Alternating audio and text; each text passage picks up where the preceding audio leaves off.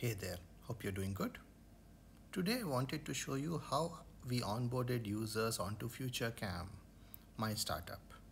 Futurecam was a camera app and the onboarding showed people what it can do. This is the first screen. It says capture beautiful light trail photos and there's the next button and you can see the silhouette effect. When the user clicks next, he goes to this light trail video and notice the next button becomes enabled only after a minute. Let me go back. When the screen changes, notice the next button is disabled. That is because, and by the way, this is a YouTube video showing the app in action, which I'm playing and narrating over it.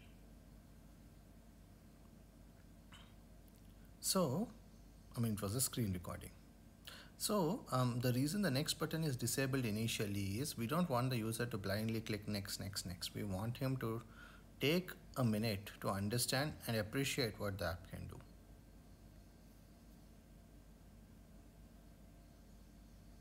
Again, a time-lapse video. These are auto-playing, infinite looping videos. They play forever. Here, this is an interactive screen. You have the shutter speed slider in the middle and help text telling you to drag it. And what happens? It changes the shutter speed after capture, and only when you drag it does the next button become enabled. Let me go back and show you again.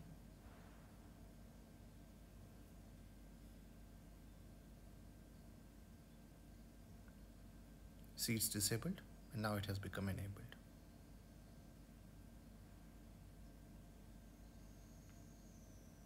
This is a comparison slider.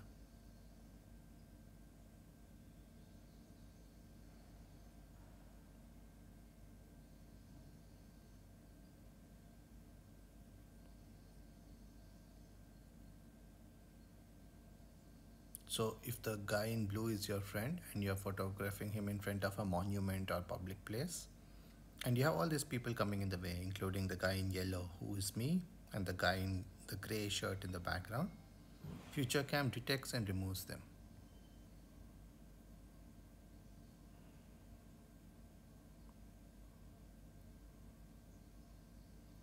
This is a zoom.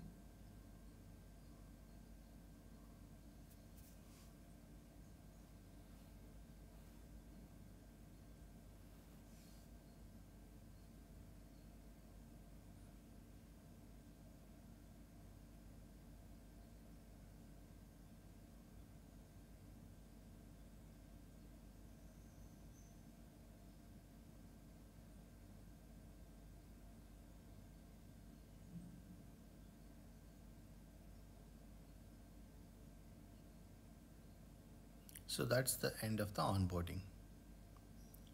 So why did we build this onboarding? For a few reasons. The first is some users didn't understand what the app is. What does it do? How is it different from the iPhone camera app? Because iPhone camera app takes photos and so does Futurecam. Some people thought it's a clone and it's anything but a clone. So the onboarding presents what it is. Otherwise people will jump to conclusions. The second reason we have onboarding is to impress users so that they see that this is a great app and stick around. So when someone installs an app, they're quickly deciding if the app is worth keeping. So you as an app developer need to win that battle first. The third reason we have onboarding is to sell benefits and not features. The features are things like long exposure, light trail video, time lapse, etc. But what can you do with them? For example, using a long exposure, we created the silhouette effect we saw earlier.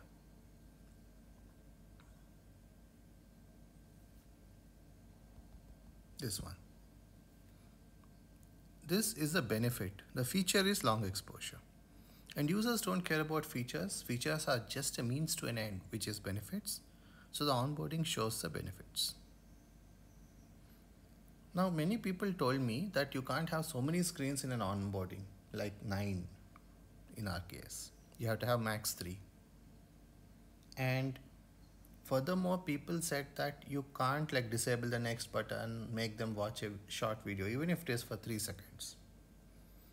You can't force them to interact with a slider. If you do all that, people will leave. I understood where they were coming from. As a user, I am annoyed too. I skip the onboarding every time.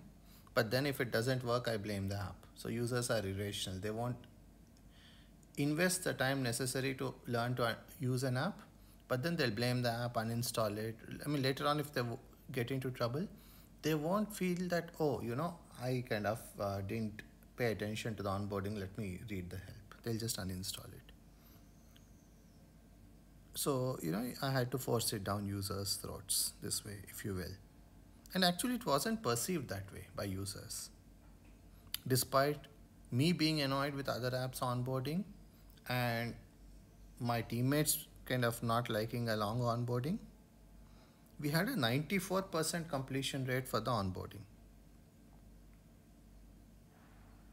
So the onboarding, I mean, I didn't expect it to perform so well, given that there are like 9 screens requiring delays and interaction.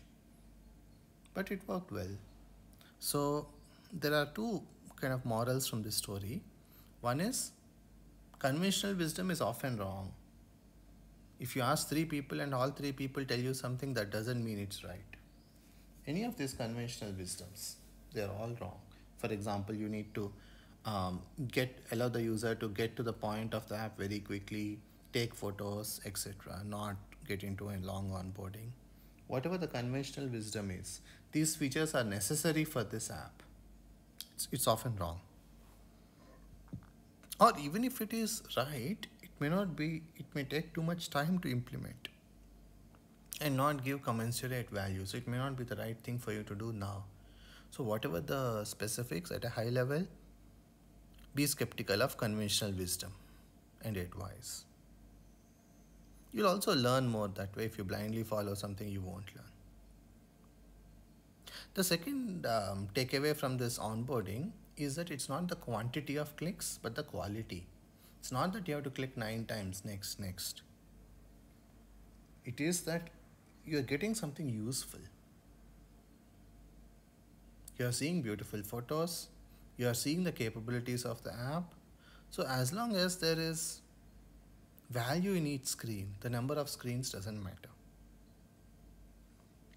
This onboarding also put to rest questions like, hey, what is this app? I don't know. Should I use it? Why should I use it? Etc. So the first kind of burden, like what is this app even? All this got sorted out when we implemented this onboarding. So anyway, just wanted to share that with you.